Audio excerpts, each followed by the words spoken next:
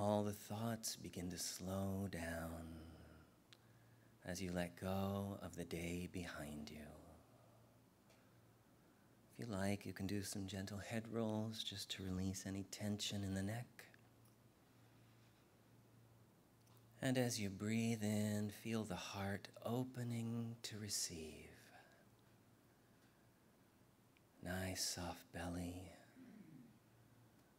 Relaxing the buttocks as you sink down into the chair. The arms and legs grow loose and limp. And any stress or tension just drains out your fingertips. Drains out the soles of your feet like sand through an hourglass.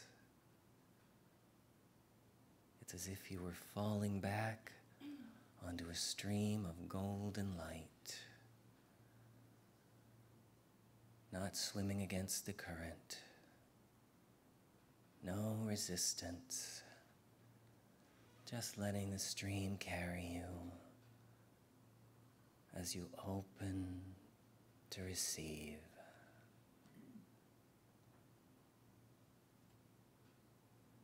As together now, we take that journey from the outer to the inner, as always led by our friend Bethany. John, you can hit track 10.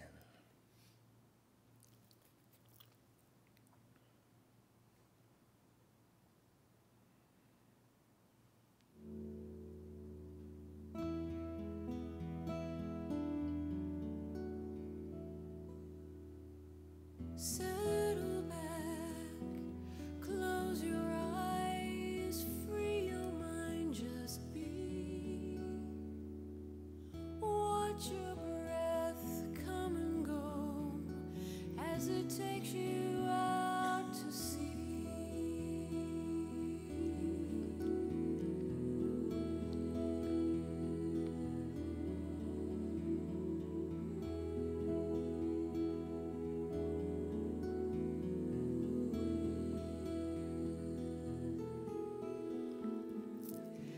God is here loving you. Hear the oceans roar.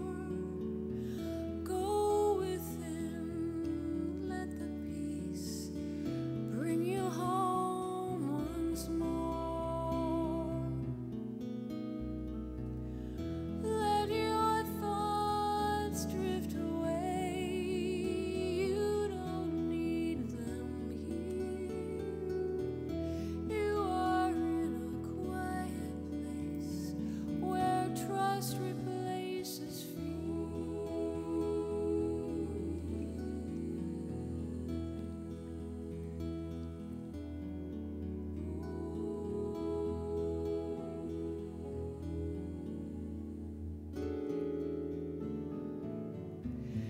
Feel the beating of your heart.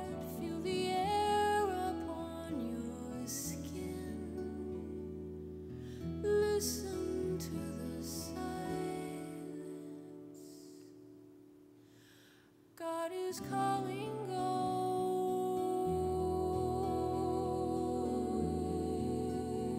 with him.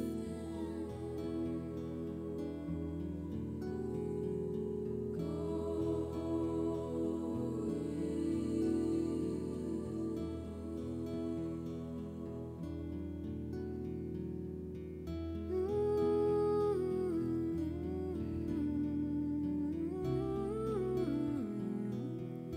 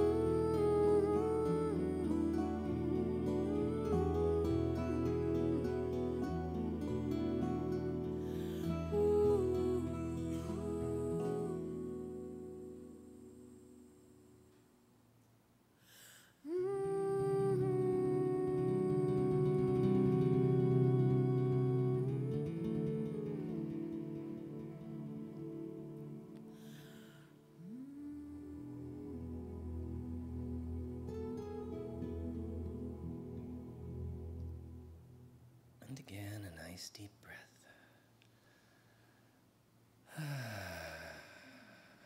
Relaxing even more. Floating on that stream as you breathe in the peace of God. Breathing in energy and life, prana, chi. Breathing in the divine intelligence of the universe. Knowing that every breath, every bit of oxygen is awakening the wisdom in the cells. It's feeding the blood, the bones, the tissues, the organs. It's harmonizing and balancing the metabolism, the circulatory system, the nervous system, the chemical factory of the brain. And every exhale is a letting go and releasing. Releasing old emotions and energy, toxins, waste, dis-ease. And it all happens without effort. In and out, in and out. As you begin now to let go of everything you brought in here with you tonight that no longer serves, whether it is some old limiting belief, a worry about the present or the future, a grievance or resentment, some physical condition, a situation, an addiction, a behavior. What did you come here tonight to let go of?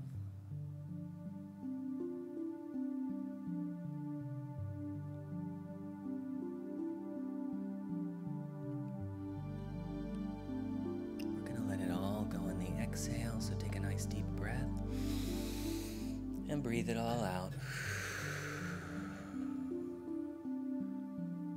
Releasing it all back to the nothingness.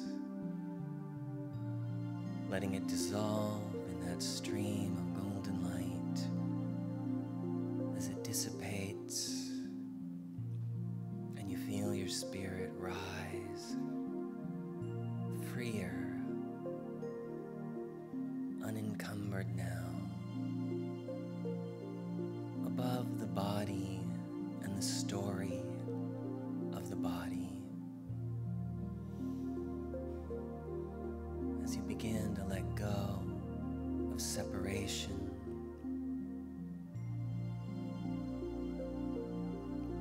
let go of what you think you need in order to be happy, just for now.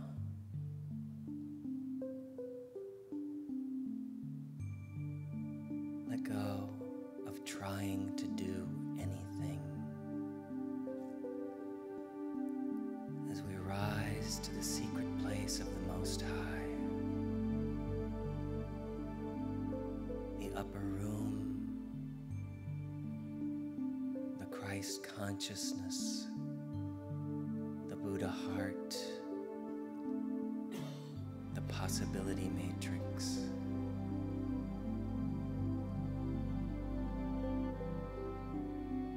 Enter the natural spaciousness of the mind,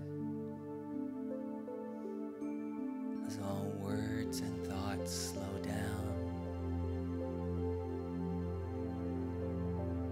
that you may simply rest at one with the presence of God, listening.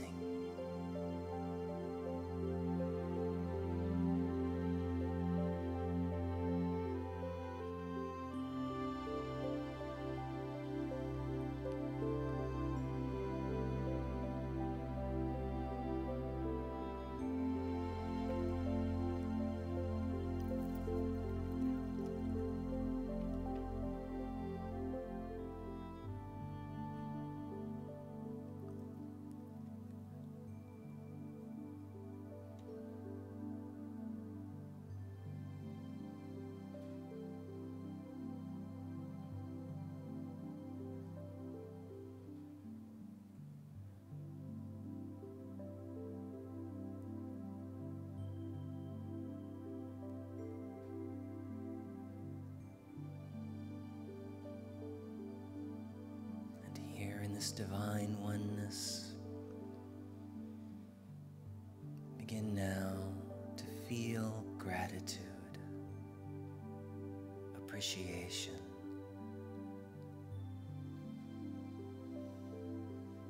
What are the blessings in your life today? What is there to be thankful for or about?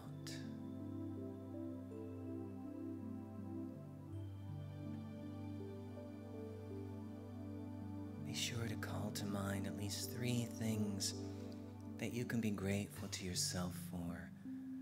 3 things that you can honor about you.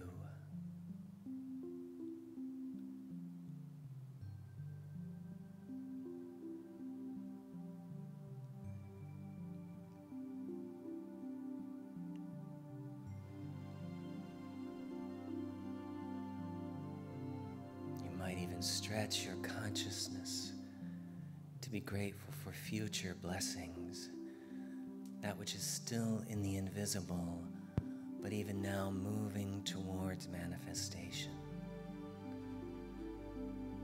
As we give thanks for our collective good, vision,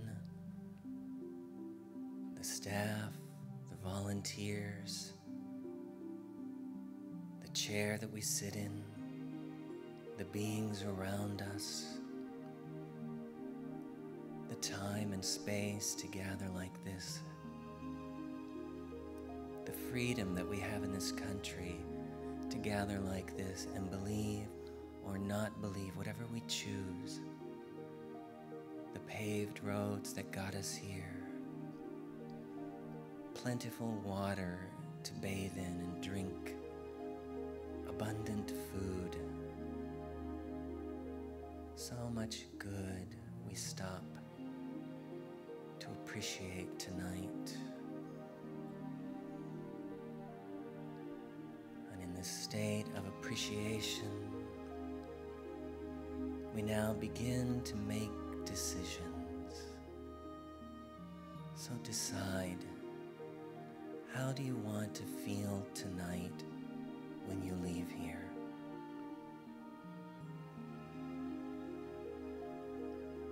Imagine yourself at the end getting up and walking out the door. Decide how you want to feel.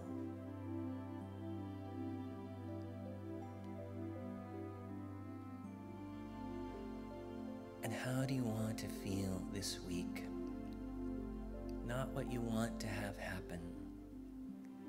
Regardless of what does or doesn't happen, how do you want to feel?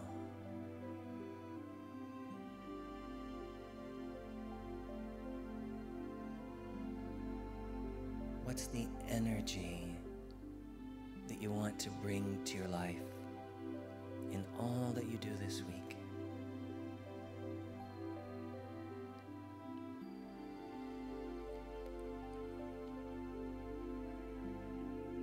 And along with these intentions, we now move into our prayerful intentions, what we open to receive from the divine presence within. What are your prayerful intentions tonight? What do you open to receive?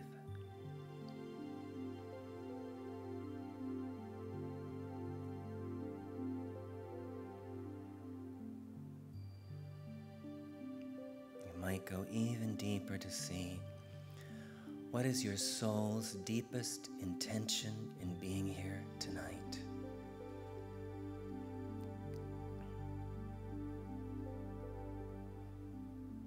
We fold all of these into our group prayer and intention, which is the healing of our minds, our restoration to joy, to sanity, to inner peace. We recognize that we have been drawn together this evening by the power and in the presence of God, and it is to God that we devote our time spent together, as well as our relationships to one another, knowing that the Holy Spirit within us will so guide us in our thoughts and in our feelings and in our perceptions of all things, that we may go to sleep tonight as happier, more peaceful, and more loving beings. For this we are thankful, and together we all say, Amen. That's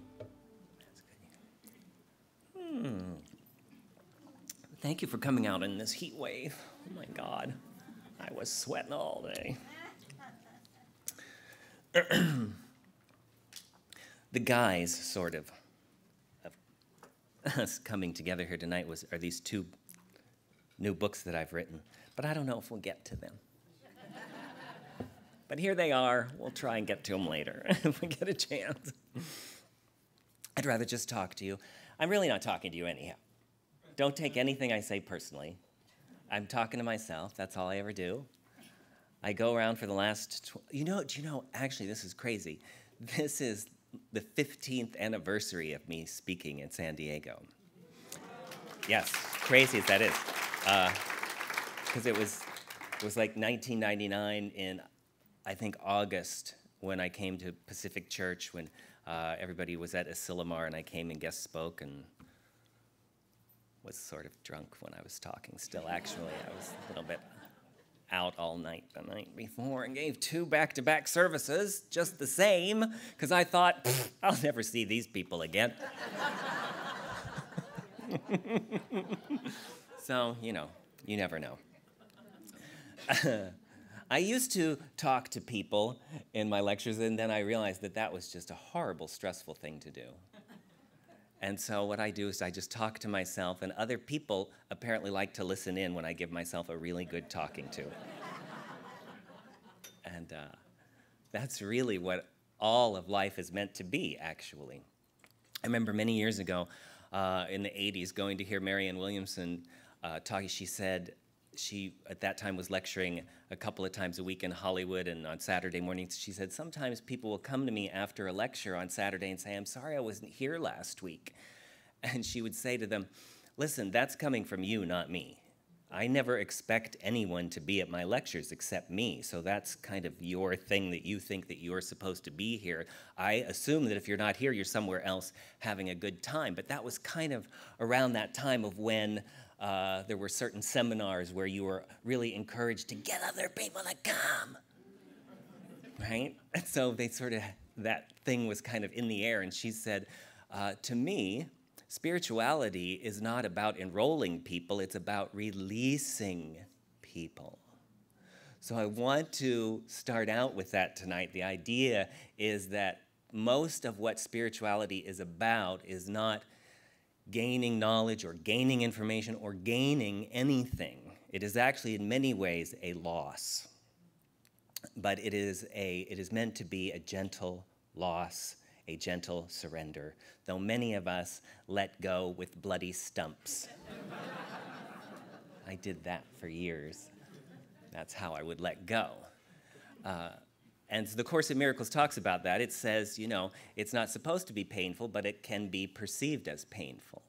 And once you sort of get the point that this is really all about letting go, not holding on, not grabbing on. All of metaphysics, really, could be described in a pamphlet. I mean, we have tons and tons of books that we read all the time, but it all says the same stuff. I have almost every Joel Goldsmith book there is, and they all say exactly the same thing. I highlight them, and then I get rid of it and buy it again so I can re-highlight it. It's not because the information is difficult. It's not because it's hard to understand or grasp. It's not because we're stupid. It's not because we're resistant. It's not because we're stubborn. It's because the whole world is built to hypnotize us to another way of thinking that is completely opposite to the idea that we're here to really release and let go and grace will carry us and all that stuff. So I always say, someone who's been studying this stuff for 20 years can leave a weekend seminar where they're high as a kite and they're one with God and they've let go of everything and they've forgiven all their exes and they're just absolutely, completely, the business partner that stole all their money, they forgave them, they've let it all go, and one episode of Sex and the City can ruin it. It's like they never heard any of that stuff. It never happened. 15 minutes of CNN, I mean, anything can just erases it like from your mind. It's kind of like it's all written on an Etch-a-Sketch. It's like, oh, it's gone. What was, it's gone. It was there, now it's gone. So I never have new information, but I'm saying the same thing over and over and over again to myself, because in the early metaphysicians, that was really kind of the phrase that they used. They talked about the hypnotism of the world, the mesmerism of the world. Ernest Holmes called it race thought. It was the dominant unconscious thought of the human race. And so what A Course in Miracles says is that miracles don't do anything, miracles undo. And so actually in A Course in Miracles, Jesus says, you and I are the same. I don't have something more than what you have. What I have is less than what you have. I have everything the Father gave me and nothing else. You have everything the Father gave you, and then what your grade school teacher said, and then what CNN said, and then what you read in that you have all this extra stuff. So that the miracles are the undoing, the constant unlayering and undoing. And so that's why I always say, I hope that you don't get anything out of this. I don't want you to leave here with more than you had when you come in. I want you to come here with less than you had when you came in here. That's really the essence of it, is that we have so much information and most of it is just BS. Right? And we're so clever. I call it, a lot of the teachings of Jesus were paradoxes. I call it opposite world. I live in opposite world. That everything, the first shall be last and the last shall be first, and all of those things are so true. It's hard to, that's why I'm not talking to you, I'm just talking to me, because you'd be crazy to listen to me, frankly. Everything that I'm about to say tonight, you'd be crazy to do any of it, because it's going to go against everything that makes any kind of sense in the world. I say I'm here because I don't mind being an absolute failure. I am a public failure. People in New Thought hate that. They get so upset. Don't say that. Oh, no, I'm a success. I'm a winner. Right? But you have to understand how I mean that. What I mean by that is that everything I have ever touched turns to shit. Anytime I've gone into a situation to make money, I've ended up in debt. Anytime I've gone looking for a relationship, they've run from me like my hair is on fire. Anytime I've tried to lose weight, I've gained 20 pounds. Anytime I've tried to get healthy, I end up sick as a dog. Everything that I try to do falls apart. And what I realized many, many years ago, now it's just an essence of practicing it and owning it as much as possible, is that the problem in my life is me. And I would suggest it's possible that the problem in your life might be you. Just saying, maybe. And that the less that I have to do with my life, the better my life goes. And I really do have the attitude of, hey, I just work here. I just work here. Sent by God, I just work here. And the Course in Miracles has a whole little section about that. It says, I'm here only to be truly helpful. I'm here to represent him who sent me. I don't have to know what to say or what to do, because he who sent me will direct me. I'm content to be wherever he wishes, knowing he goes there with me. I will be healed as I let him teach me to heal. So you just show, this is sort of my motto in life that I tell people all the time, is I show up prepared, on time, doing what I said I would do with a good attitude. Everything else is out of my hands. And guess what? Everything else is out of your hands too. The idea that we can control the future. So much of New Thought got confused, like we were going to control the future. Well, a lot of New Thought got bastardized in the 70s and 80s because it got mixed in with a lot of other stuff. And so it became this thing of you create your own reality and you can make it happen and you're in charge and you can have anything you want. And we all know you can't have anything you want. Ernest Holmes is crystal clear about that. There's if you ever get that live CD where they have him talking live, have you ever Heard that? It's great. He says right on there in one of the live talks, he says, this is not a philosophy that says that you can have what you want when you want it. If we could all have what we want when we wanted it, we wouldn't get out of this theater alive. He said, we would not survive because none of us has any sense. And he says in the Science of Mind text, he says, this is not a philosophy of something for nothing. It's not about name it and claim it. But he does say that there is something to this idea that if we are thinking in the right direction, that it does open the channels for more good. And that it's not about what happens in our lives. One of the things that he says in there that I love so much is he says, if every day you are just feeling a little better, you're on the right track. That's all. If you just feel a little more open, a little more peace, a little more positive, you're going in the right direction. And that's all I care about anymore, frankly. All I care about now is, am I going in the right direction? This is really something that's been huge for me in the last year or so. Because, well, first of all, we live in a society that's all in a real hurry all the time. We're just really, really, as Carrie Fisher says, instant gratification takes too long. We don't have that kind of time. So we're in such a hurry, but oftentimes we're in a rush and we're going totally the wrong way. And so the idea for me is not when am I going to get there or what's the destination so much as it is, am I moving in the right direction?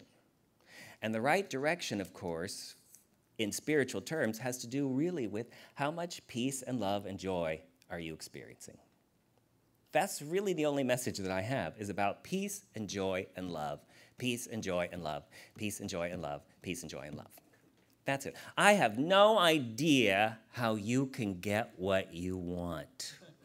I don't know how you can get a man or a job or a house or get healthy. I don't have any idea. But this is what I've discovered for myself, is that I can't make anything better, but I can make shit way worse.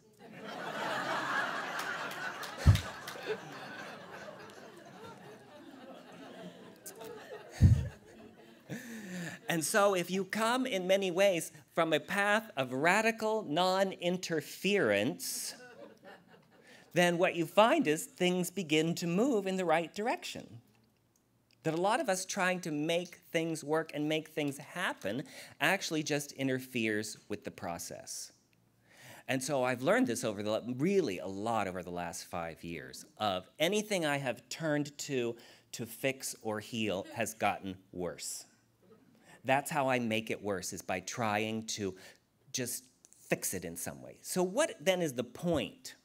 Yeah, what's the point? Jacob, tell us. What's the point of treatment? What's the point of prayer? What's the point of affirmations? What's the point of all that stuff? Well, see, this book, The Miracle Worker's Handbook, is kind of a reissue in a way of my first book, Invocations.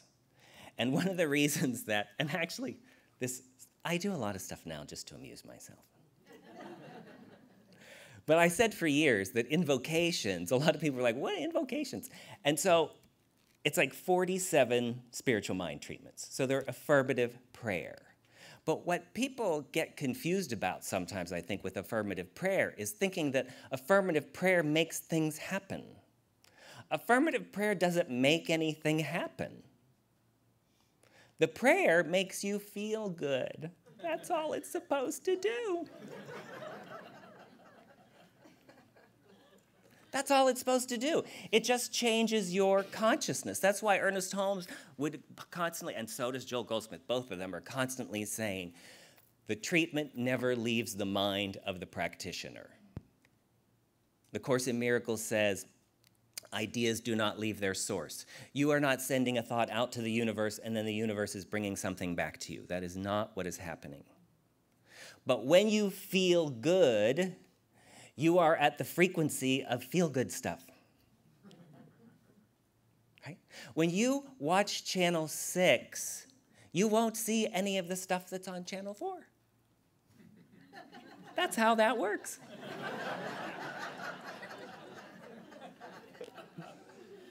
It's pretty simple.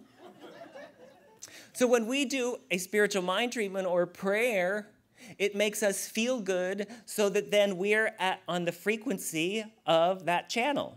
So we're only going to see what's on that channel, right? That's what treatment does. So the original name of the book was Invocations. I said, but people thought like it was going to do something magical in their lives. Like, I'm going to say this prayer drink for prosperity, money's going to come pouring out. I said, it's not incantations. It's invocations.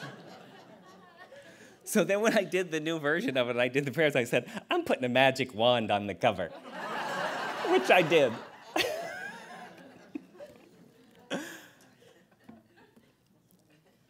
Let me tell you a real life experience of that. Last week I went to the farmer's market that's just up on Sunset Boulevard above where I live. And I went there. I was very, very happy because I was there to get ice cream. Right? So I'm seeing everything on the ice cream channel frequency. That's the world I am living in, is the swirl from the ice cream truck at the farmer's market. And so I thought, well, I'm going to walk sort of the long way home because it was such a nice night. And so I'm walking, and then I'm walking down Sunset, and this guy is coming towards me, and his dog is going crazy, like pulling him and barking at this, and he's got sort of a big dog that's barking and barking, and I can't see, I can't see what the dog is barking at back there. I thought, well, the dog is sort of crazy because there's nothing there. But I came around this thing, and I saw that there was another guy standing there with his dog. So the dog was barking at this guy's dog. And so I came up behind him. We were going to cross Sunset. And so I was right behind him. So he was all upset because of the dog. And he looked at me and said, "That dog is an asshole." That was odd. Okay. And he said, that dog is an asshole, but not as big an asshole as the owner. So he was all upset. And I'm still on Ice Cream Channel. Wow. It really sucks to be you. You know, like, so then we start, so the light turns, and then we're walking, and I'm walking behind him. We're going the same direction. And he's, however many feet in front of me. So as he goes, one of the big tour buses that's, pointing out where everybody died, because it was right by the Viper Room and all this stuff. And they're pointing out, so they don't see him, they almost hit him. So then he's like, so I'm like, so walking down. And then we get to the next little side street, and somebody pulls out from the London Hotel, is coming from out of the garage, and they don't see him, and they almost hit him. And then he's like, "What are you doing?" And he looks like a perfectly normal guy. He doesn't look like somebody you'd look at and go, this guy is a lunatic. He just looked like a normal guy who was in hell. Right? This is the worst day ever. And it just made me think of that, of like, here we are walking the exact same path at the exact same time in two completely different worlds. Because the better it gets, and the worse it gets, the worse it gets. Because that's just the way energy flows. That's inertia. Inertia is the tendency of the object to go in whatever direction it's been going. An object at rest tends to stay at rest. An object in motion tends to stay in motion. And it will go in the direction it's been going unless there is a counter force to move it in a different direction. So that's why this movement is called New Thought. Merriman and Morrissey always says, we call this movement New Thought, but when's the last time you had one? Because most of our thoughts, the vast majority of our thoughts, are repetitive and negative. And most New Thought people think they're very positive, and if you talk to them, you're like, well, you should listen to yourself. Because if a tooth fell out of your head every time you said something negative, you'd be toothless. But we don't think we're being negative, we're just telling it like it is. I'm just describing what happened. And so really, that's really what both of these books are. In essence, the book You Were Born for Greatness is it's the third in the series of the angel books that I've written. And all it is, it's called a plop book, I say, because you can just plop it open to any page, and each entry is like maybe a page, page and a half, 2 pages, something like that. And the purpose of it is simply to soothe you. That's all it is. It's just to soothe you. It's just to make you feel better, even if your life is going to hell. To feel better.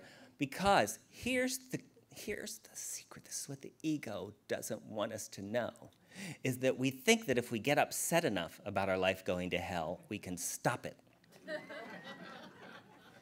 But that what really stops your life from going to hell is starting to feel better while your life is going to hell. Just a little bit better. Just a little bit better. I had a friend who used to say, if they're running you out of town, get way in front and call it a parade.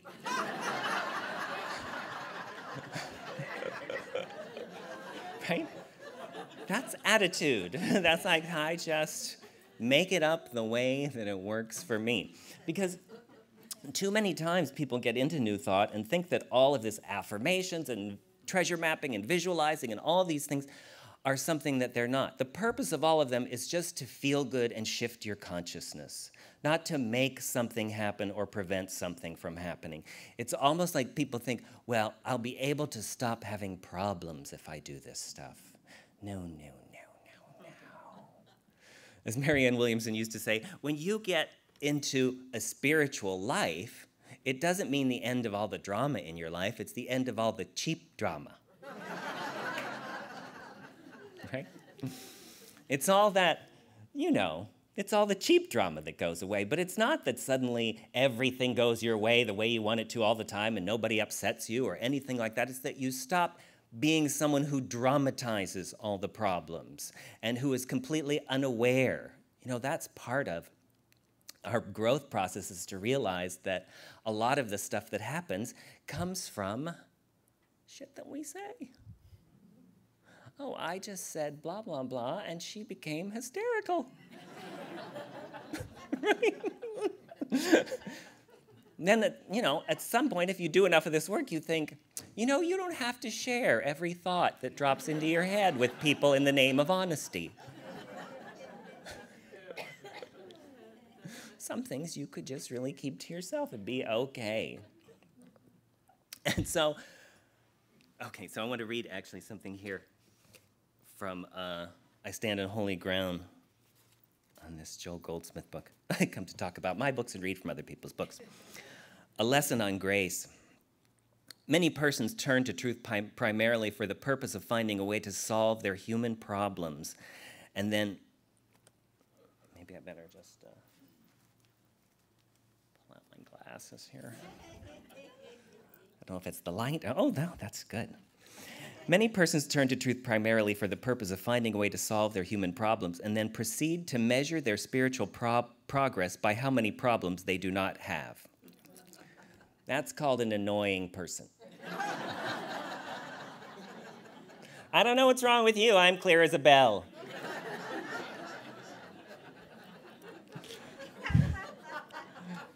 This is a false measuring rod, although there undoubtedly does come a time when the complete absence of problems may mean spiritual demonstration or harmony attained. Jesus attained that after the crucifixion and the resurrection. After.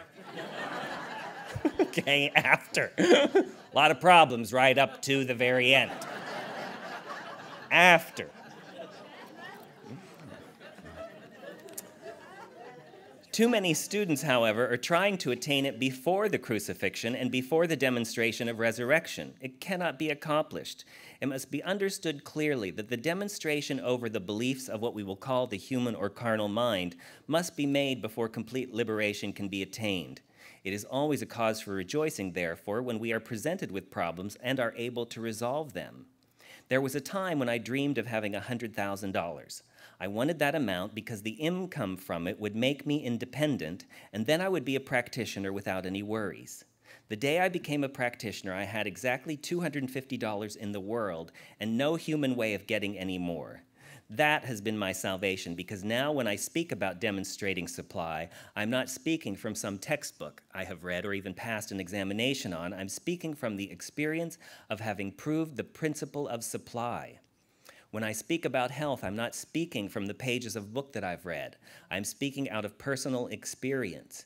In 1921, I was given 3 months to live by physicians in St. Luke's Hospital in New York City, and many years later, I was given only a few hours to live. So twice I've come back from the experience of imminent death, and both times through spiritual demonstration. What I love about this with Joel Goldsmith is he did this a couple of times because he had this in his head of like, if I just had $100,000. So he would get to very close to $100,000, then he'd lose it all. So a couple of times he'd think, I got $100,000, and then it's all gone. So what he's saying here is that the mastery over spiritual supply was in the recognition that spirit is the supply daily. He's somebody who will talk a lot of times about not hoarding manna, right? That's from Moses' time in the desert, not hoarding manna. So his idea was, we think this a lot of times. It's like, I trust God, and $100,000. Right? I mean, I trust God, but the $100,000 allows me to trust God. Right? That's not really trusting God now, is that? Because clearly, the $100,000 is your God. Right? And we have to look to see, what is our God really? We've been talking lately in my classes about seeking the face of God, not the hand of God. Right? Gimme. I need this, I need to be healed, and I need my sister to get off the drugs, and I need that. Wait a minute. Let's just get into the presence of God. In the presence of God, there's the peace and the joy and the love, and we begin to release all of these false gods, what the Course in Miracles calls the idols that are made to replace God.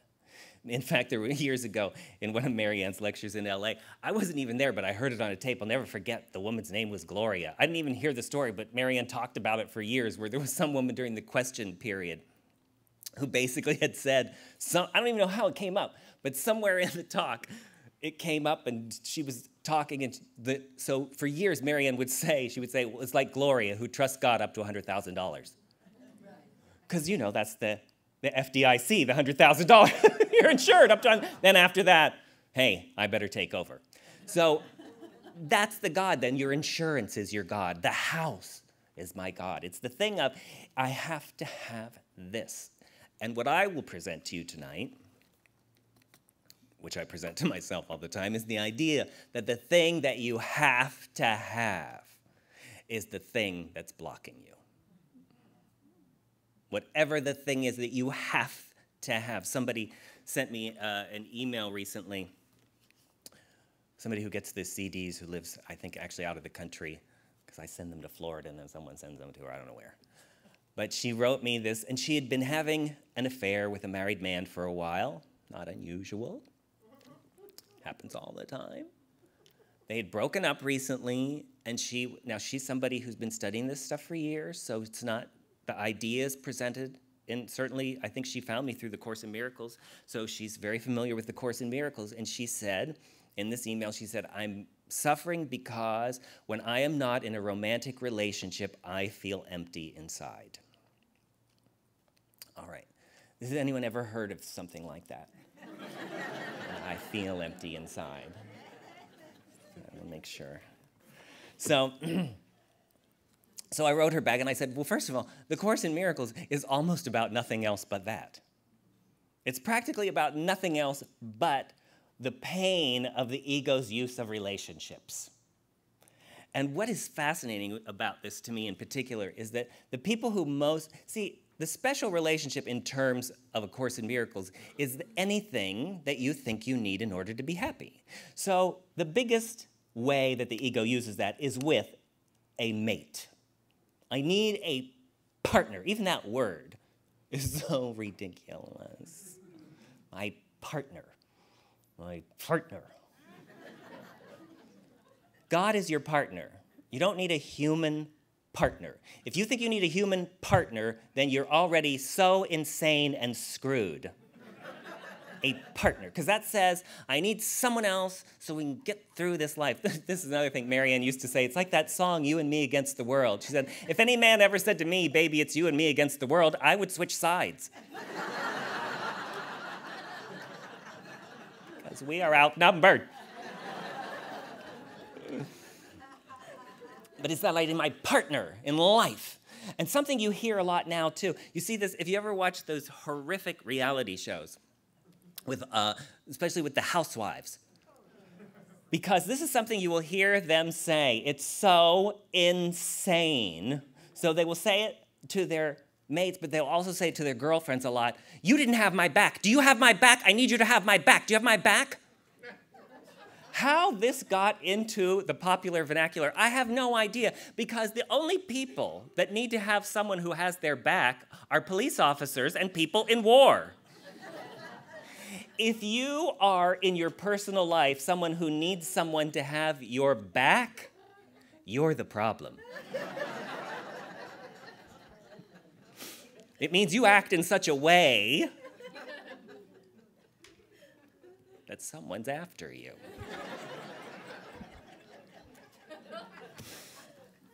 So, this is one of the lessons in the course is, God is my refuge and security.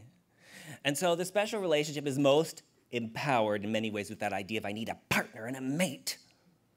But it's anything. So a lot of us, realized, okay, that is, I understand that's it. So we just transferred it to something else. Okay, well, no, it's not going to be a mate that's going to fulfill me. It's going to be my work. So now my career has become a special relationship. I need to have a certain kind of career. My business card needs to be like this, and I need to be a success in a certain way. People need to think of me in a certain way. Or maybe it's going to be my body. I need to have a body that people admire, that looks really healthy, and that I can count on, and that does everything that I need for it to do. Or I need this or this, but they're all the same thing. It's all something out there that's going to save me. So she said, I had this feeling. I said, well, that's nothing unusual about that you feel. But what I started to say a minute ago is, it's so amazing to me that the people who are most tied into that idea of, I feel empty if I'm not in a romantic relationship, usually are people who have not had good relationships. Have you ever noticed that? Like, people who have just good relationships don't have that thing of, sometimes they're single for a couple years and they're fine and then they get into a relationship, but it's the people who really want one. Now, you start to see how sick the mind is then, right? I have these really painful, disturbing relationships and I need one.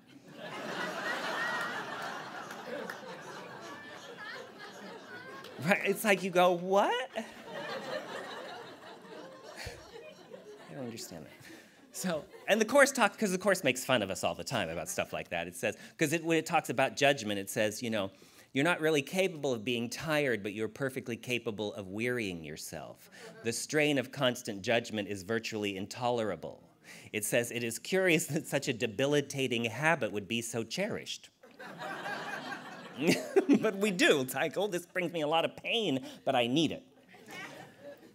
So I said, you're not unusual. There's nothing to be embarrassed about that you have that feeling, but that is an insane thought. And of course you have the feel. This goes to Byron Katie now, those of us who've done the Byron Katie work, is you start to question those crazy thoughts. You don't question the feeling.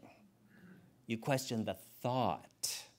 That's something that Katie will say to people. They'll say, well, I feel this way. And she'll say, of course you feel that way because you believe the thought. Your thoughts make you feel a certain way. So you don't question the feeling, you question the thought. So you don't say, okay, I feel empty without a romantic relationship. Is it true? That's not what you question. You question the thought. I'm empty without a romantic relationship. Is that true? Of course. Immediately you know that's not true. If you just inquire within, you can see I'm filled with many wonderful things. It's just a thought. And it's a thought that's part of the hypnotism of the world. That's why I say you can do the Course in Miracles and the workbook and all this stuff for 20 years and watch one episode of Sex and the City. It goes whoosh, out the door. right? Because everything is built towards the idea that you are really lacking in many different ways. So it just depends on what the hook is for you, whether it's I need a romantic relationship, or I should be more educated, or why do I weigh this much? Well, how did I get this old? Right? Why don't I have more money? You know, that whole thing about $100,000. If I just had $100,000, and you realize that these things are idols because they're false gods. If I just had that, then I would be okay. In fact, it reminded me of that when the housing bust happened and everybody was, you know, just the turmoil of that and how horrible that was for so many people. Oprah had a show where she had Susie Orman on, and all the people in the audience were people who'd lost their homes. And there was a minister in the front row with his wife, and the wife was saying that he'd gotten so depressed because they had lost their 401k. And he had worked, they were ready to retire. He had been a minister for many years. All their retirement was wiped out, and because they were just getting ready to, I think maybe they had bought like a mobile home. They were going to travel around and stuff like that. But they lost all their savings just like that, and so they were screwed, basically. And he had gotten so depressed that he was practically suicidal. And, I mean, when that was on, I was like, I mean, his story was, this is what I want you to really get to. His story was, I did what you're supposed to do. I was a minister. I served other people my whole life. I took care of my family. I saved money like you're supposed to. I did everything the way you're supposed to do it, and it was all wiped out. So he felt betrayed by everything. The American dream had betrayed him. The financial institutions had betrayed him, but more than that, God had betrayed him. But that should have been the awakening right there, that God was not God to him. That retirement fund was God to him. When that was gone, his faith went out the window, right? That was what was positive in many ways about that experience, is that when you are destroyed by that story, hopefully you realize, oh, it's not because, it's for one reason and one reason only. The story is bullshit. So many people, when this was happening, were trying to get to the place of, when are we going to we need to get back to where we were. That's like saying, we just woke up from this nightmare. I need to go back to sleep to get back in that nightmare. Right? It's not going to go back to the way it was. The way it was unworkable. Right? That's the thing, is to begin to question, because that's a lie. The lie that if you do the right thing and live right and do what you're supposed to do, everything will turn out. Well, that is just a lie. I remember, this is another thing that Marianne said that was so great, where she said, you know, there's this false idea somehow in spirituality now that that everything comes back just the way it went out. So it's like, well, if I put out a lot of angry energy and a lot of negativity and a lot of attack, then what I will get back is attack. But if I put out a lot of love and a lot of kindness and a lot of goodness, then what I will get back is attack. Why? Because that's all the world does. That's all the world does is attack. There's nobody who listen, if you take the people, even just in the big people that we think of, if you take Abraham Lincoln, Martin Luther King, Jesus, people who had a message of kindness and love, what came back? Was it a nice house on the hill? Right? So the message of Jesus in the Course in Miracles as well as in the scripture was not that bad things didn't happen, it's that he did not perceive them as bad. In the Course in Miracles, he says, to you I was beaten, abandoned, and betrayed, but I do not share that perception. Right? He didn't hang on the cross and look down and go, you'll burn. He said, forgive them, they know not what they do. Right? He's saying, you think this is the story. This is not the story. So this is the power. This is what the real power is. It's the power. This is why we do this at the beginning when I do the meditations all the time. I say, decide now how you're going to feel when you leave here tonight. Decide how you're going to feel this week. The ego says, we'll see. Let's see what happens. We'll see. Right? Things are to my liking, we'll have a good day. Right? There's no power in that.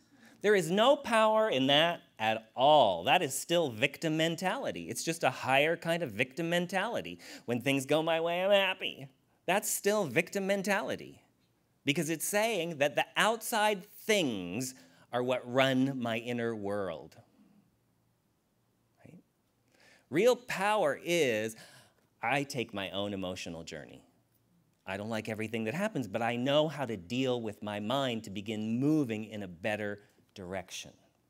Doesn't mean I'm happy, happy, joy, joy all the time, but I know that when things are going in a direction that I don't want them to, that I need to work on myself. The universe isn't going to send me a present. I used to wait for presents.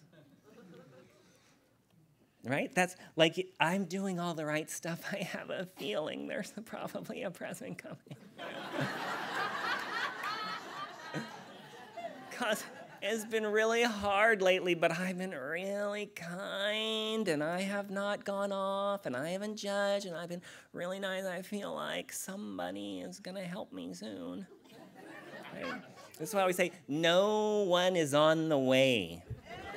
No, stop waiting. You can call off the search, bring in the dogs, it's over. No one's coming. Right? We're the ones. We're the ones. So I realized at a certain point, if you want a present, it's up to you. Give yourself a present, right? Whatever it is. Because oftentimes the present is not a thing. It's, I want someone to say, you have been really good lately. Right? And plus, you look like you're 35. Right? That you have to be the one to say, this is all that Louise Hay work all the time, you know, where you look in the mirror. You know, if you, a couple of years ago, I called it May Mental Makeover Month. And so one of the assignments was every week to watch the DVD of You Can Heal Your Life, because she made that movie of You Can Heal Your Life. And part of that was people who were being interviewed at Hay House conferences and stuff and talking about using affirmations and stuff. And so much of Louise's stuff is about self-love, which is really what it all comes down to anyhow. And so this woman said, it was great. She said, when I first started working with affirmations and stuff that Louise was teaching, there was an affirmation where you look in the mirror and you would say, I love and approve of myself. And she said, I could not remember. Every single day I would look in the mirror, I love and... I don't know what. It's the other thing. She could never remember the other thing. I love and, right? I mean, that should tell you the block that we have. Like, I love and, I don't know, something. Something. I'll have something myself, right? Because I tell people all the time, no one can give you what you are unwilling to give yourself. Just as the Course in Miracles says, ideas do not leave their source, Louise Hay says all the time, no one else is thinking in your head. That's all you. But it's not all the real you. It's, in fact, one of the things that the Course in Miracles says, and Joel Goldsmith talks about this a lot, but one of the aspects of the Course where it says, those are not your thoughts. That's what Joel Goldsmith calls the carnal mind, what Ernest Holmes calls race thought. It's all of that that's in the collective unconscious, all of that stuff that's been going on for millennia after millennia, that's filled with attack and self-doubt and all of that stuff. That don't take it personally. Right? When we take it personally, like, I have low self-esteem and I have this and that. Nah. It's just something that goes through the mind. Don't pay any attention to it. When you pay attention to it, then you activate it. How can I get rid of this? Activates whatever you're trying to get rid of. It just makes it stronger. That's why I always tell people, love your fat. It will leave you. Right? Ask it for a commitment. It'll be gone in the morning.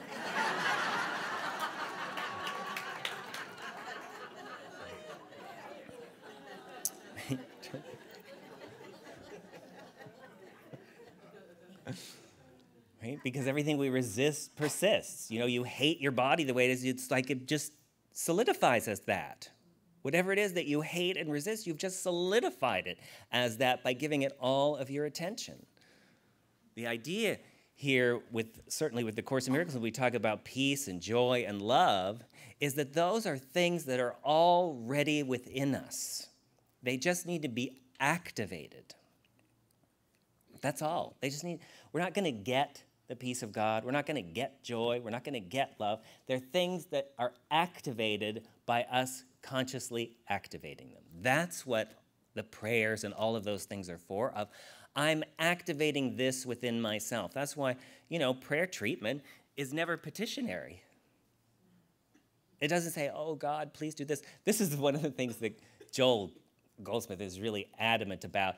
And Ernest Holmes is saying the same thing, but he's less belligerent than Joel Goldsmith. And, so I like both of them, because Ernest is much more gentle and loving, and it's open at the top, and Joel is more like in your face. So in his books, he will say all the time, he will go on and on and on about how no prayer that's ever been prayed in all the churches, in metaphysical churches, has ever had any effect at all. I love that. I mean, seriously. If you understand what he means by that, when it's like praying that God will stop this war, that it will save this baby, that there's no Santa Claus God who's doing shit. You can just save your breath. Right? I mean, this is what all metaphysics, there's no God who does anything. There's no God who's doing anything. The beginning of the movement, really, as far as organizing it, was Mary Baker Eddy. And she says in the first couple of pages, she basically says, is man sufficient to instruct God into what to do? Hasn't he already done everything? She said, that's like going up to the blackboard and praying for mathematics to solve the problem. You use mathematics to solve the problem yourself. That's why Paul said, work out your own salvation. Right? No spirit is going to do anything for you. We have the law. And the law is, if I guide my mind, I will move in consciousness. And as I move in consciousness, then my world begins to reflect whatever consciousness I am in. And that is an ever-moving thing, right? It's an ever-moving thing. And it's an area thing, too, because you have different consciousness in different areas, right? You may have great health consciousness and great wealth consciousness and not so great family consciousness, right? So you don't work on your family, you work on your mind, right? The difference between the special relationship and the holy relationship is this, and if you're taking notes, write this down. In the special relationship, you are always working on the relationship. In the holy relationship, you're just working on yourself. That's it. You're not working on the other person. You're not shaping them up. I've almost got them now where they need to be. Right?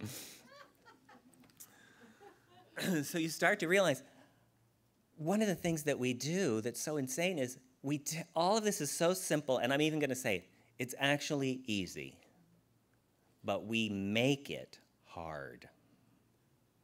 We say it's hard because we don't realize we're making it hard. And a lot of that comes from, it boils down in many ways to that line in the Course in Miracles that says, do you prefer that you be right or happy? I had a friend, Yolanda, years ago. This was in practitioner class in Los Angeles, and we did a lot of horrible sharing in that class. God, I hated that class. Anyhow, we had to share all the time. And so regular practitioner classes are so much better than the hell ministry of practitioner classes that I went through in LA. And we would all share. And Yolanda, who was usually next to me, was so wonderfully insane that she was sharing with us one night about a big fight that she was having with her ex-husband at the time, and how she was screaming at him, "I don't want you to tell me I'm right because you want me to shut up. I want you to tell me I'm right because I am right." Okay? That's the special relationship. It's like, it's not just that I want to get what I want to get it the way I want to get it. Like, we're very particular about these things. All of this, relationships, I mean, that's all it is. That's all anything is relationships. Everything is just relationships. If we can just soften around relationship and release instead of trying to fix and change and save. I can't save anybody. I have saved some people almost to death. I don't save anyone anymore. I don't help anyone anymore. I never help anyone anymore. What I do is I do what brings me joy, and I save and help myself if I can. And what I've noticed is that then other people around me will help and save themselves. That's why one of the cornerstones of the Course in Miracles says it is the sole responsibility of the miracle worker to accept the atonement for himself. Too many times we get involved in this stuff and then we take on everyone in our family as a project. Right? Oh, I read this book. You really should read this book because you really. Right? Stop saving me. I think it was Thoreau who said, "If I knew for a fact that a man was on his way over to my house to help me, I would run for my life." So I used to try to help people. Years ago, I would try to speak to groups and I would try to serve the group. Never try to serve anyone. Don't try to serve your clients, your customers. Never try to do any of that stuff. What you do is you just come from joy, and you will attract people who are satisfied with you exactly the way you are. When I used to try to please people in the groups, what I found out was people are assholes.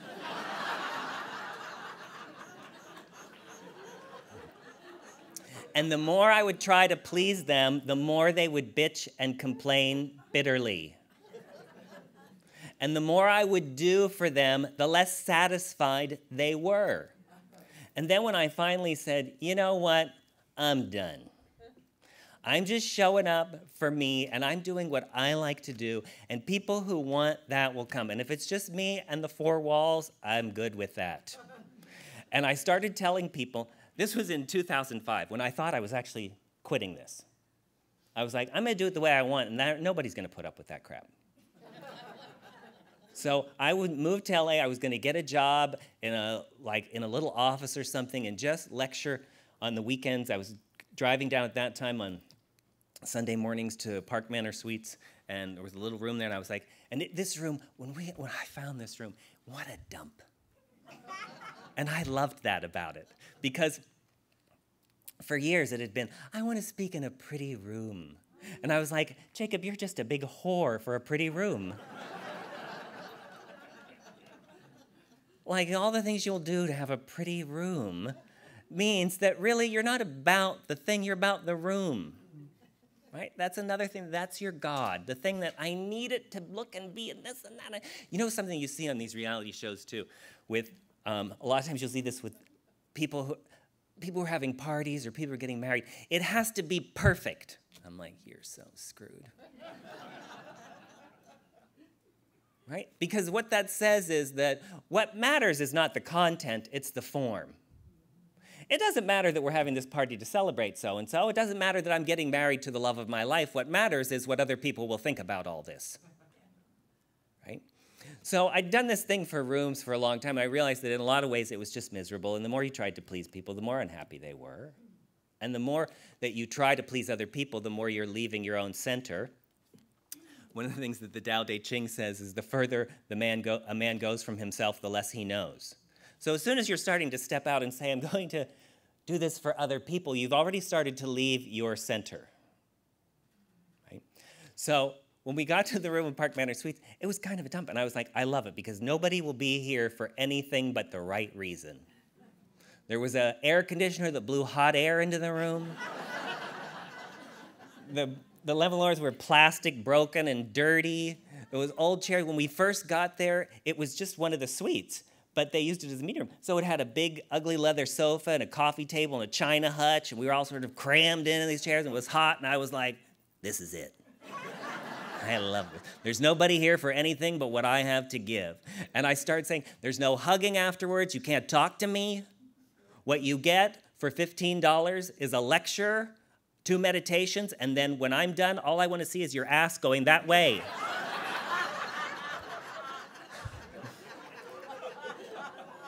$15 at the door does not make me your bitch. No stories, no hugging me and going to your story. We're done.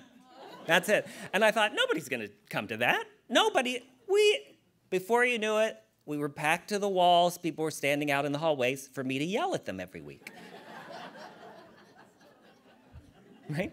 Because I was pleasing myself and doing what I said. I was showing up, prepared, on time, doing what I said I would do with a good attitude. Then I attracted people who were pleased with that. And if somebody complained about something, my thing was, this is not the group for you. Because I started saying, this is the ministry of you're on your own. This is the ministry of you are on your own. That's what New Thought is. New Thought is, so there was a time when New Thought went through this thing where it just attracted wounded people who came and never got better. Because you'd just be, no one would say, shut up.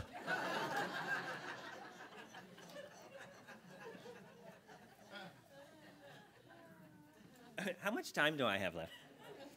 2 hours. All right. It's a long CD. Okay. I want to read this is from Edwene Gaines' book, The 4 Spiritual Laws of Prosperity. I will be eternally grateful for a teacher who one day abruptly called me on my act. As I once again began my tale of woe, he said, listen, Toots, this victim stuff has gone on far enough. It's really a drag, and it's boring the tears out of the rest of us. So now I'm assuming this was not the 2nd or 3rd time she told that story. I can tell you this is somebody who was the speaker for many, many, many years. The story that someone tells you is not new. The story that someone comes up crying and telling you, it's just different people. But the people who are doing that all the time, it's just different faces, different places, but really same story, right? I was shocked. He had not given me the poor baby response that I'd come to expect. As I gasped, he continued, in order to heal this childhood trauma, what you've got to do is create a new story about it. He paused and gave it some thought. Okay, here's your new story. Try this one on and see if it works for you. You came onto this planet to be a woman of power. Your soul chose this pathway, and because you chose it, you also chose to take an initiation in the misuse of power at a very young age. During this initiation, you learned what it feels like when power is misused, and it is horrible. Therefore, it is now safe for you to be a woman of power in the world, because you know now that you would never misuse or abuse this power. And in this process, you have gained the most valuable of all spiritual gifts, the understanding heart. My world reeled from this and cracked open a bit. It didn't happen overnight, but little by little, one day at a time, I began to embrace this wonderful new story, a saga that completely reordered my personal history. It made me feel powerful rather than helpless, and it allowed me to give up the role of victim. Now, the story that he gave her is not the point, because you could tell any story. The point is to tell a story that makes you feel soothed. Something that doesn't keep activating the old wound. Because when you feel good, you're open to good. When you feel like a victim, you're open to victim. When you're watching Channel 6, you'll only see what's on Channel 6. And you'll be pissed that Channel 6 keeps showing that. I hate Channel 6. Why do they show this crap all the time? Don't they understand about what's happened to me? There's no compassion on Channel 6. I'm going to pick a Channel 6. I'm going to write a book about Channel 6. I'm going to the press about Channel 6.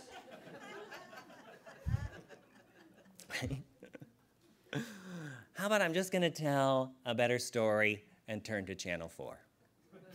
I'm just going to turn to channel. I'm going to stop trying to figure all this stuff out. That's why when you realize, see, that's sometimes the thing too, is when people get into this thing of, I create my own reality, I have to think certain thoughts so that I can make stuff happen.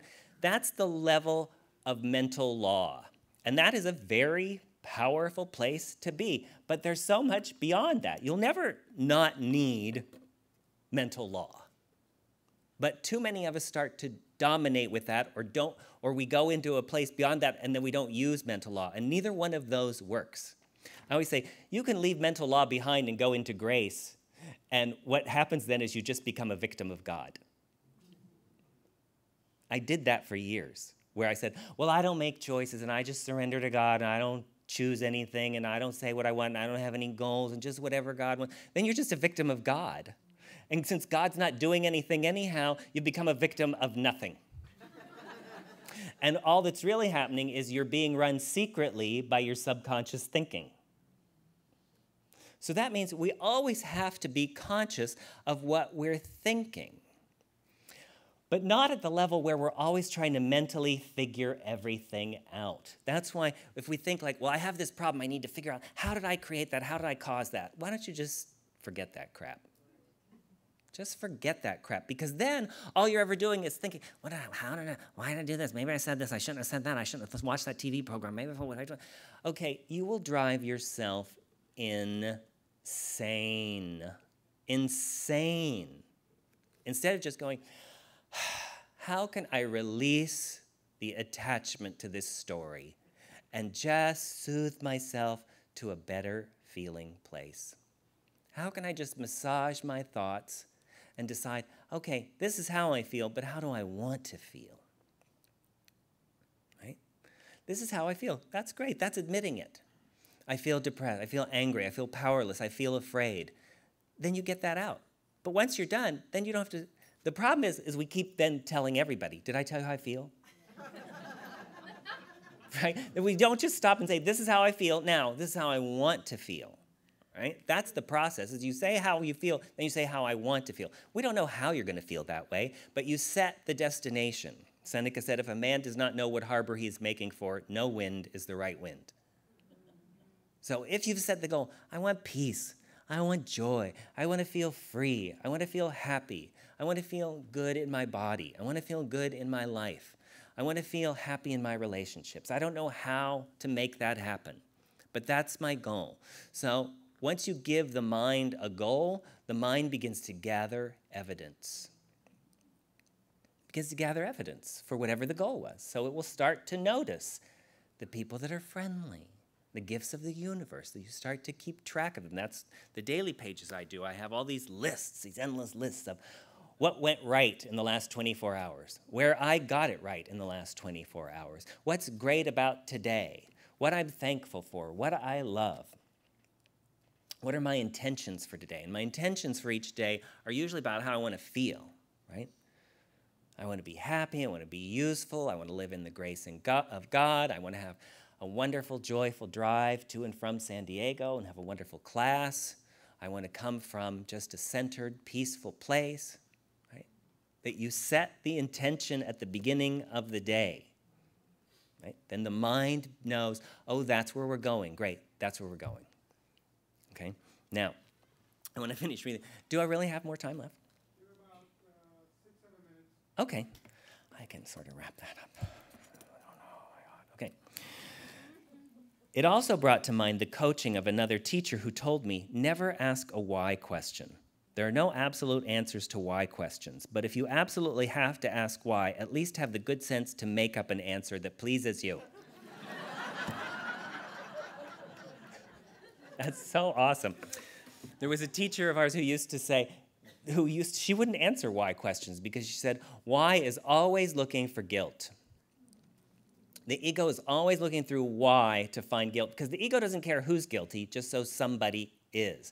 I had a friend who years ago she'd gone into business with a friend, they did an infomercial, they created a product, and she brought in other people in it, and they all sort of at least the way she felt, betrayed her. And she ended up with nothing, and they ended up with money, and they just sort of cut her free, and she was miserable for months. And she'd call me on the phone, she'd go on and on and on, and I finally said to her one day, I'm gonna give you an assignment that I think is really gonna help you.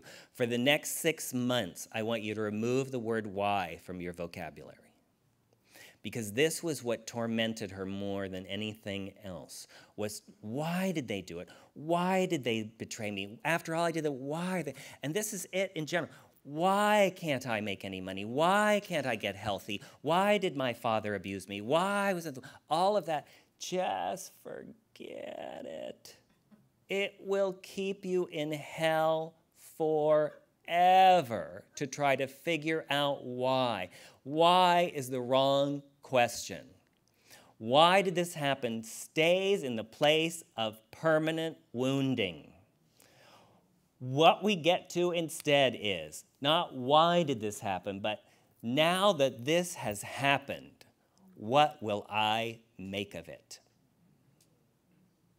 Now that this has happened, I didn't like it, it wasn't right, it doesn't matter why it happened. It happened. Now that it has happened, what will I make of it? And that's just another way of saying, what's the story I'm going to tell about it to myself from now on? From this moment on, what's the story I will tell about this? Because I can tell a story that picks the scab off of it every single time, right? And starts it all the healing process all over. Do you know that there's nothing to do to heal? There's nothing to do to heal. Everything heals automatically. Every emotional wound, everything. It only doesn't heal, just like a physical wound, if we keep picking it open. So our emotional wounds are the same way. So even if you are suppressing something, pushing it down, you're picking the scab. You just say, that happened. I'm not ashamed to admit it. It happened. It shouldn't have happened. I have whatever. I have cancer, or I declared bankruptcy, or my business went under, or whatever. That's what happened. I'm not ashamed of it. Now, I'm going to let that go. It will heal itself as I begin to move forward in my thinking. Thank you. Okay, so that's the end of that. I'm not done with you, but that's the end of the CD. Okay, so I want to tell you a little bit about the books. Let me make sure I told you everything else I wanted to tell you. Oh, here's something else. This is something that I learned from Abraham years ago, that it's so weird because I use this a lot, and I always forget to tell people this because it's so simple and it's so freaking brilliant. So if you know who Abraham Hicks is in their seminars, and they take questions and they'll put somebody in what they call the hot seat. Somebody will come up and ask questions, and then Abraham, this woman Esther Hicks, will channel answers. And so something that they'll say a lot of times to people, this is so good.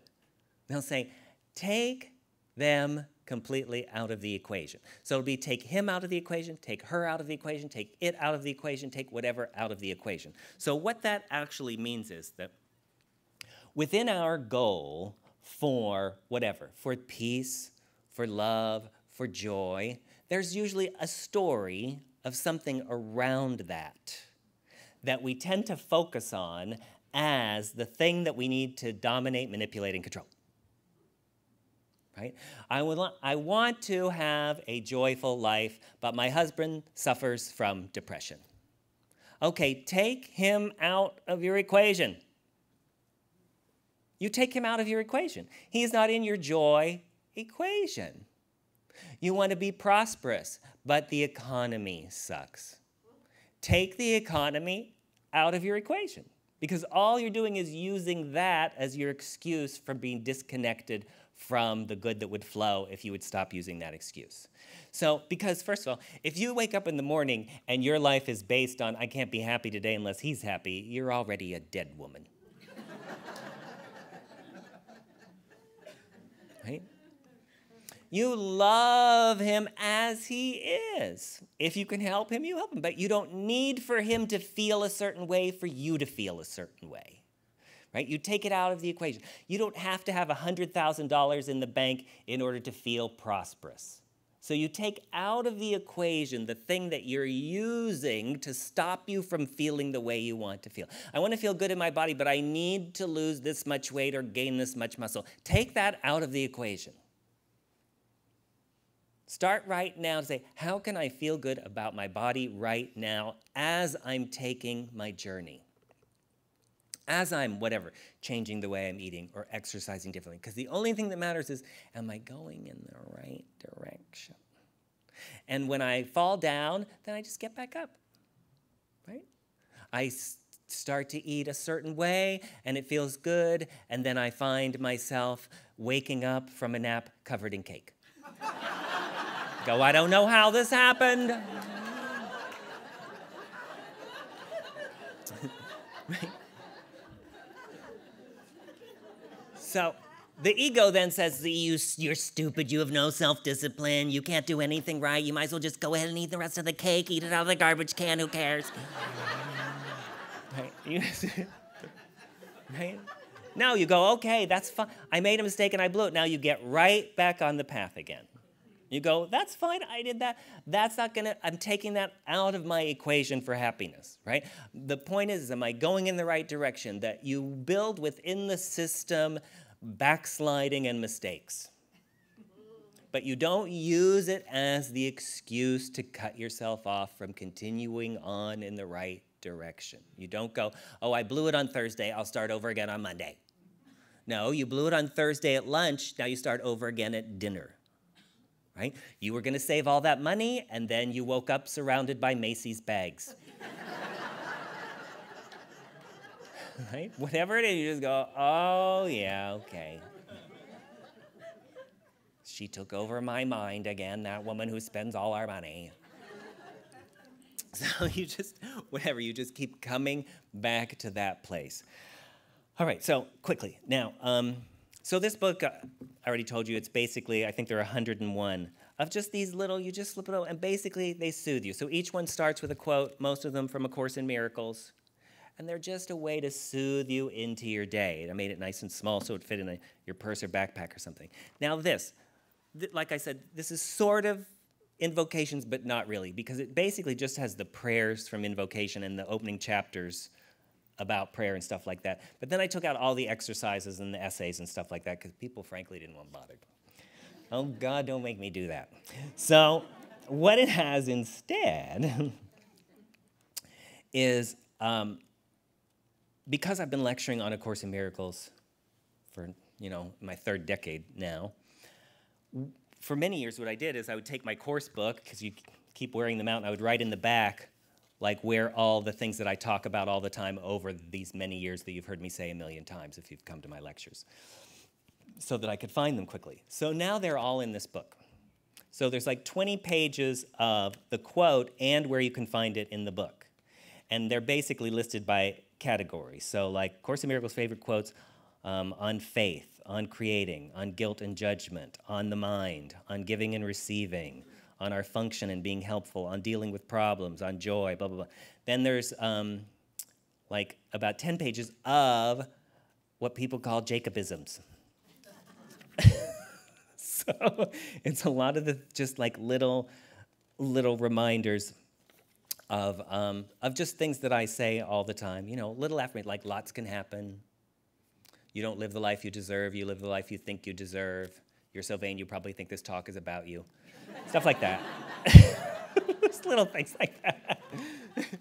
So that's in the Miracle Workers Handbook. Now, I'm going to be back here again in December sometime in December.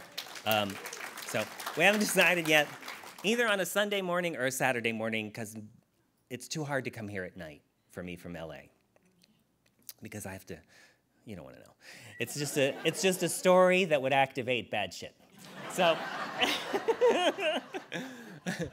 So here's what I want you to do. This is your assignment should you choose to accept it. Something that that I did with a group in May of this year, but we can do it a little bit longer here. This is a great way to sort of start to take an emotional journey of thinking in a certain way. So what we did in May Mental Makeover Month was I had people on May 1st write a letter to me dated June 1st.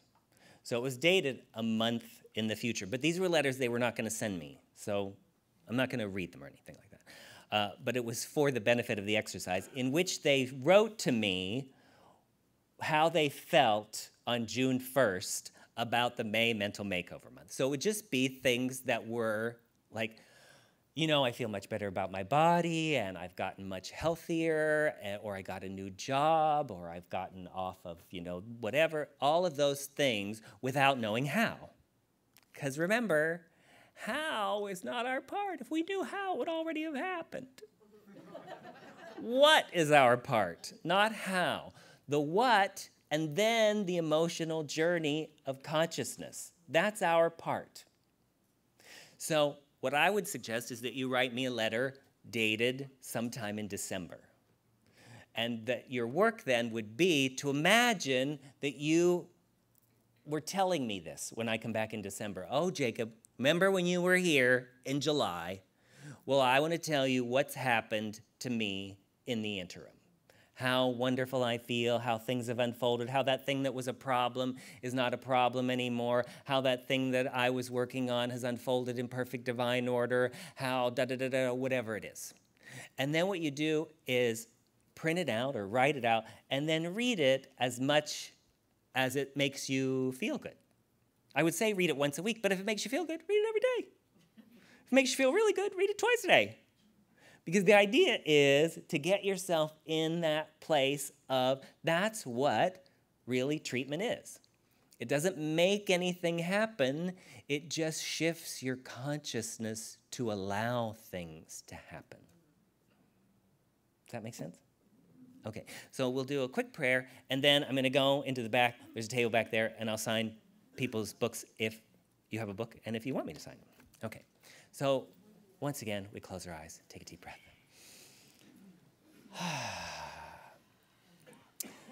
As we come together now in gratitude for having been drawn together this evening by the power and in the presence of God, we take a moment to call to mind anyone that we know who may be afraid, who may be in pain, or who may be sick. We release them and surrender them now into the presence of that one divine mind where all things are held perfectly in the hands of God. We see now that within them is all the wisdom and power that they need, that they are being returned to their natural state of well-being.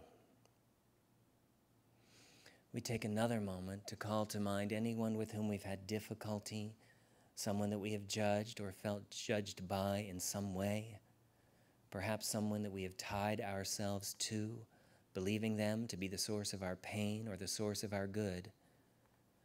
And we surrender all of these relationships now to the divine presence within. And we ask not for a particular form, but for a return to divine content, to peace of mind, regardless of the form. And as we think about the days ahead, the places we may go, the people we may see, the things that we may do, we allow now this divine spirit within us to keep reminding us that it is the presence of God that we seek, that it is not something out there. It is not to be found in money or people or things or situations, but that when we awaken to this presence, that all of the things and people and situations begin to become so much more effortless, that we can relax, that we can enjoy and savor and be present without control, without manipulation, without stress. In other words, we are healed. We offer ourselves now to this divine process. We offer our hands and our feet and our voices, asking the Holy Spirit within us, where would you have us go? What would you have us do and say, and to whom? We remember now, as always, the way that we will know love and the way that we will feel love is by this divine love moving through us to the world around us. For this we are thankful, and together we all say, amen. Thank you so much for coming. I will see you in December.